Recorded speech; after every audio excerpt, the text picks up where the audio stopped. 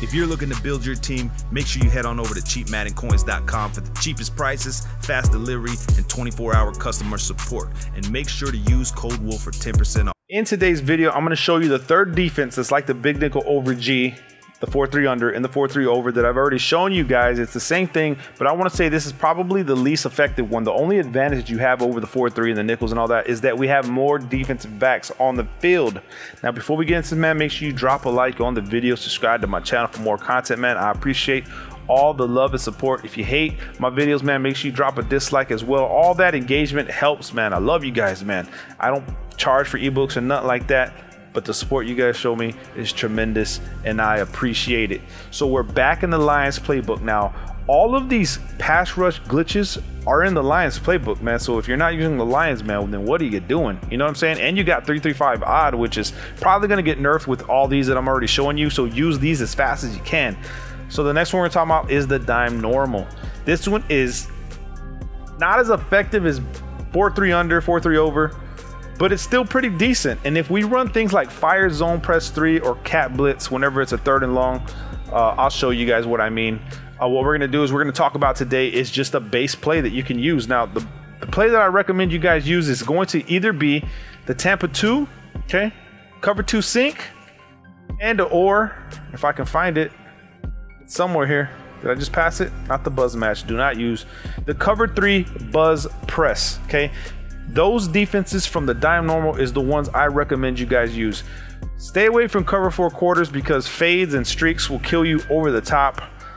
Cover 3 clouds decent. Cover 6 is decent for outside runs if you're going to run dime normal, but that's another thing you got to be careful with is the run game against the dime formation. So I would use dime if I knew they were going to pass and they just stayed passing. Then I would run to this this formation. So 3 wide receivers or more, you should be all right. But what we'll do here is we'll just come out in the cover 3 buzz press, and it will come out with a block running back, so you guys can see that this is one of those plays. Levels out. This is going to be one of those again, and all we're going to do is we're going to baseline, pinch, and slant outside. It's that simple. You guys already know the setups. You've been watching my videos. You already know the big nickel. If you haven't, if you're new to all this and what I'm talking about, man, make sure you go watch the 2 previous videos. We talk about 4-3 under. We talk about 4-3 over. And then we're talking about this one today. And what's going to happen with these setups, man, is I'm going to just come down to, I'll come on this side and hold the right trigger. You're going to get one of the ends coming off the edge just like that. Now, this is just going to happen until they patch the game, but you know how Madden works. Once they patch that, it's going to be up to me to find the next mess up, because when you fix something, you break something. That's just the way it is with the legacy coding in the game. Nothing they can do about it. So let's go ahead and talk about the adjustments slowly. We're going to baseline, Y or triangle, left stick to the right. We're going to pinch the D-line, left on the D-pad, down on the D-pad, and then we're going to slant outside, left on the D-pad, right stick up for slant outside. Now, if I'm going too fast for you, man, just go back and watch the video and pause these parts, man. It's no big deal. You know, just when I say something, pause it, look at your controller, go to baseline, whatever. And the last thing you want to do is you just want to come down here. Change your coverage the way you want. So if you look at the purples that I have here, a lot of people don't like purples in Madden, and I'm with them on that. I'll leave purples in like a cover 4 drop, or if it's 3rd and long and I'm going to blitz heavy. But for the most part, man, you want to change to cloud flats or hard flats. And how you do that is Y or triangle, right stick down, and then Y or triangle, right stick up for clouds. You know what I'm saying? You can have cloud flats up there. And in cover 3, cloud flats are pretty decent because if there's no one stretching the defense out to the right because they don't know how to run the flood concept, then that cloud will play the hard really fast to where it's like a 2-yard gain, 3-yard gain. You know what I'm saying?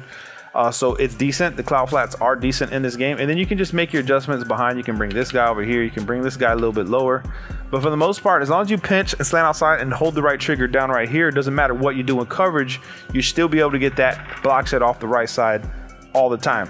So remember, the formations that allow you to do this are the big nickel over G, the 4-3 under, the 4-3 over, and the dime normal. Okay, so baseline, pinch, slant outside.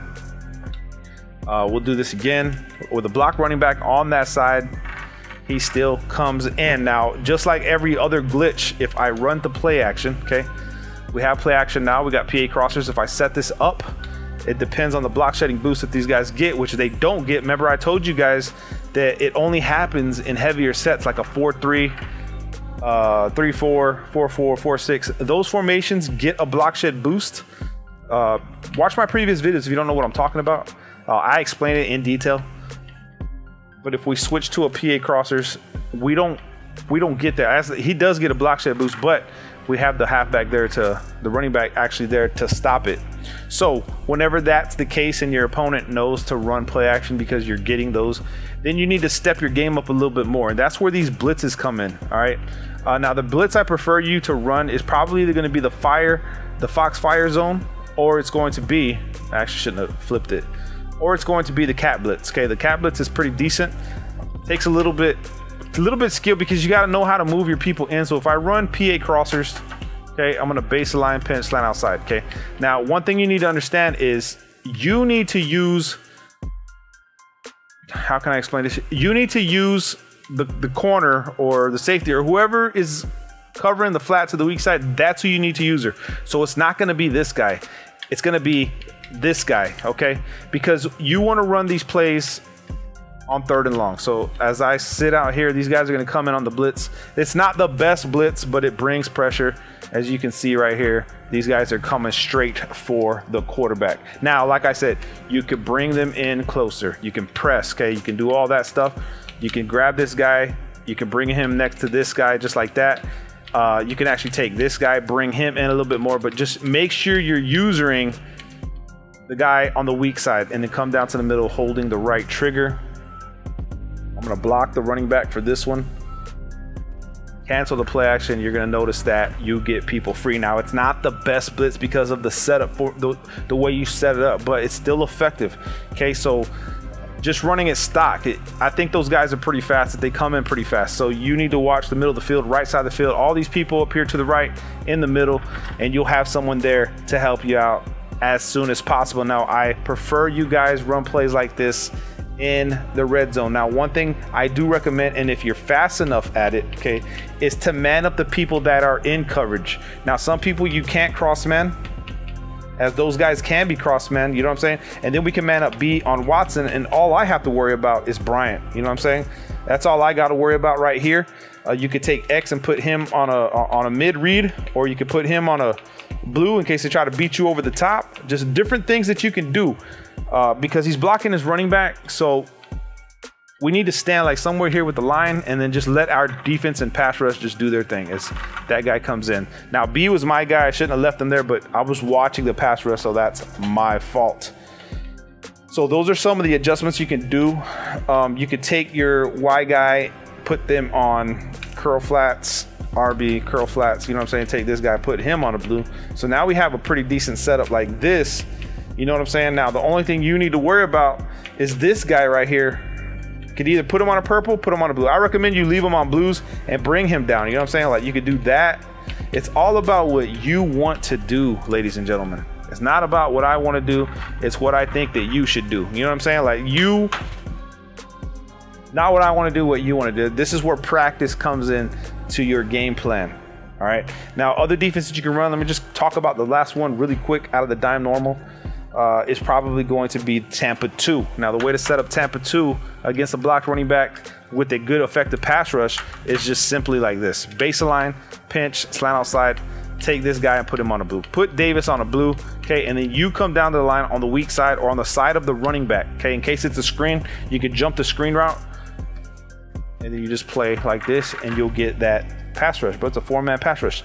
Now, another thing that I haven't talked about that you can do is you could take Ansah, put him on a QB spy, leave it a 3-man rush, put this guy in a blue, things like that. Now, you can do that in cover 3 as well, okay? So you do that in cover 3 as well, and you should still be able to get this guy off the edge. Now, in dime normal, that might happen. That running back might pick him up as we try this again. That's one thing when I was labbing this, like I said, it's the weaker version of the glitches that I've been showing you guys with the defensive pass rush. But for the most part, sometimes it comes in if you have a spy, like right there, he comes in, and I have a spy there. So it's hit or miss with the dime. The advantage to the dime normal is that you have more defensive backs. Now, it's late at night, man, so if I'm confusing you or something I'm saying, it's because I'm really tired, bro. I've been up like 18 hours, you know what I mean? I'm tired, all right? I'm gonna go eat me probably a waffle, you know what I mean? Like an Eggo, put some syrup on there. Don't ask me why, bro. That's just how I roll at night. If you do the same thing, let me know in the comments below. Love you guys, man. Peace.